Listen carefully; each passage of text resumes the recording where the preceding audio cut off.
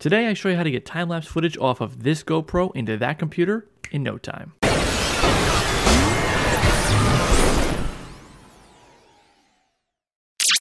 Okay, so within Premiere, Control-I for import, and you navigate to wherever the folder is that has all of the files.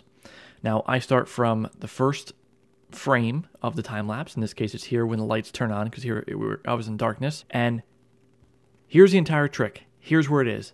Lower left corner says Image Sequence. Make sure that is checked and say Open. That's it. There it is. That's your entire sequence. That's the entire time-lapse.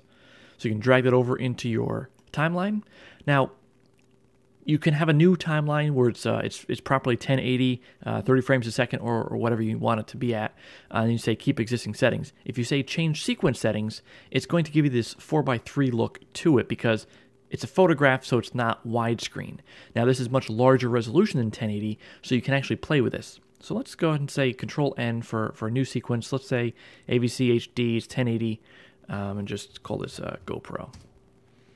All right, and let's drag that right over to it. No, let's keep existing settings because I want it to stay the widescreen. Zoom to the sequence. Now, it's kind of zoomed in a little bit too much. Let's say you want to scale it out. And now you can play with the framing a little bit too, since it is a bit high. There we go. There you go. That is it. I hope this helps you create even more great, stunning time lapses now that you know how to ingest this into Premiere so much easier. I'd love to see what you create. Leave a link to your work in the comments below. I'd love to see them. Have a good one.